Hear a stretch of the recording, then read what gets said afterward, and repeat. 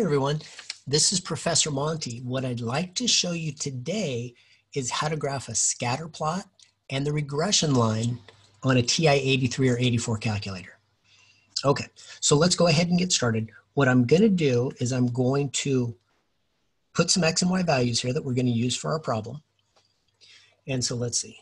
We'll do 1, 2, 3, 4, 5 for the X values. For the Y values, let's go 13, 11, 6, 7, and 4. And so what I'm going to do is I'm just going to jump into the calculator. I'm going to put that data in to list 1 and list 2. So the way I do that, I'm going to go over, I'm going to hit Stat, and edits the first one. You can either hit 1 or just hit Enter since it's highlighted. And I'm going to clear that data out. So let's arrow up. Don't hit delete and delete the whole list. The whole list disappears. Just hit clear. If you accidentally delete the list, I've got another video that shows you how to get it back. It's real easy. So I hit clear, I arrow down, all that goes away. I'm going to do the same thing in list 2, just so we start off with a couple blank lists. Okay, so let's go back to list 1. I'm going to put my X values in there. So 1, 2, notice I'm hitting enter after each number. 3, 4, and 5. And then I'll just go over to list 2, 13, 11, 13, 11, 6, 7, and 4. All right, so I've got all that down there. Oops, hit enter, as I said.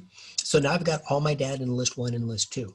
So what I'm going to do is, let's clear all those lists over here so we don't have to look at those anymore. I'm going to clear list 3 just so that doesn't mess us up and you don't think we need anything there.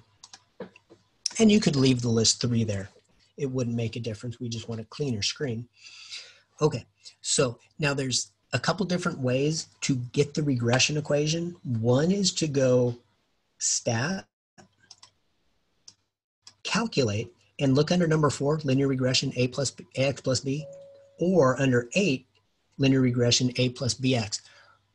Either of those will show you the regression equation, just in a different form, whether you have the slope before the y-intercept or vice versa.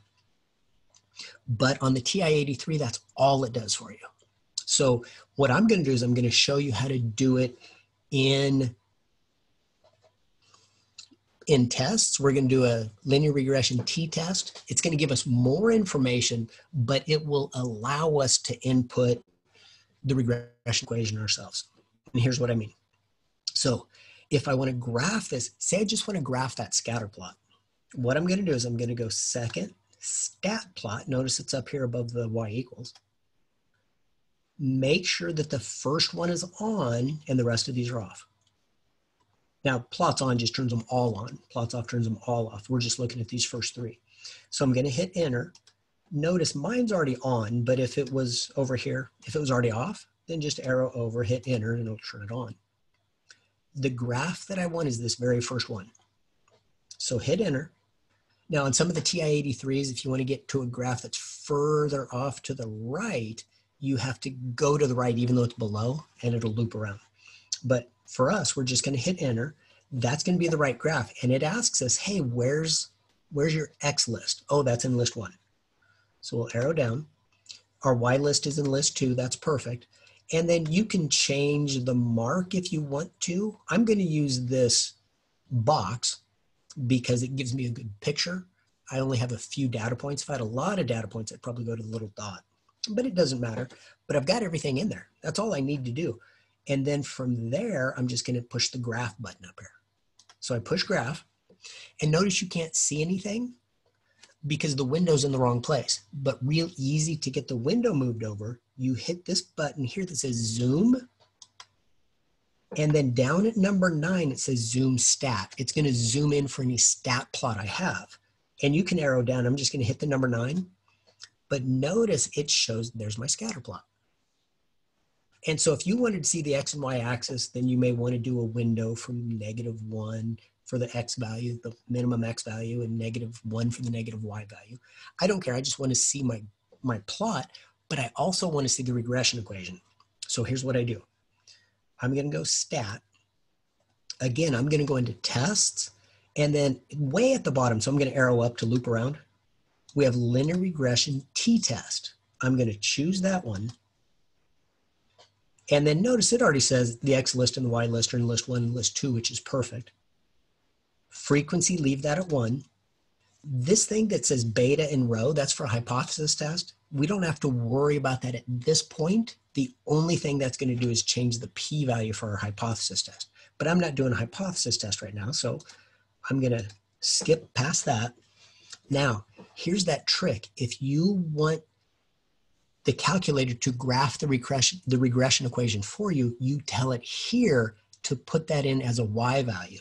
And here's what you do. From there, we go up and we say variables, y variables, so arrow over to y variables, and choose that first one that says function, and then choose that at y1. And what that did is that put it, if we hit y equals, we're going to see the equation in there. But what I want to do is I just want to go down here and calculate this. And so y equals a plus bx. Oh, a is negative 2. A is 14.8 and b is negative 2.2. So I've got my linear regression t-test has given me the regression equation, because my regression equation right now, we usually call it y hat, a plus bx, it's 14.8 minus 2.2x. It's kind of a crazy looking 2, isn't it? We'll clean that up a little bit. Oh. Minus 2.2x. So there's my regression equation. But watch this. The calculator actually put that in for me. So now when I go to graph, and we've already got everything set up, so watch what happens when I graph. It's going to graph the scatter plot again, but it graphs the regression line too because we told it to put it in for y. And so now I've got my graph and my regression equation. So both the scatter plot and the regression line are both graphed together. And so what I can do, here's what I was telling you, if I hit y equals, oh, notice what it did is it already put the regression equation in for us. And it'll always do that. It doesn't round off or anything. There'll be tons of variables, tons of decimal places if you have a problem that doesn't work out as nicely as this one did. But that's literally all you do. If you forget how to do that, putting it in as y equals, you could have just gone into y equals like we just did, and you could have put that in yourself. So I could have said, so we have the 14.8 minus 2.2x. I could have, say that wasn't there, I could have put that in myself. And it's already y equals, and I do the 14.8 minus 2.2, and then I use the x from right here. And now when I graph it, it's still the same line because I put the equation in there myself. But by doing that with the y variables, plugging that in when we did the linear regression t-test, it puts the equation in there for us so we don't have to. So that's it. Hopefully that was helpful for you. If you like my videos, go ahead and subscribe and stick with this statistic, because if you're at this point, hopefully you're doing well in the class and you're well on your way to being finished. So best of luck, and remember, you can do this.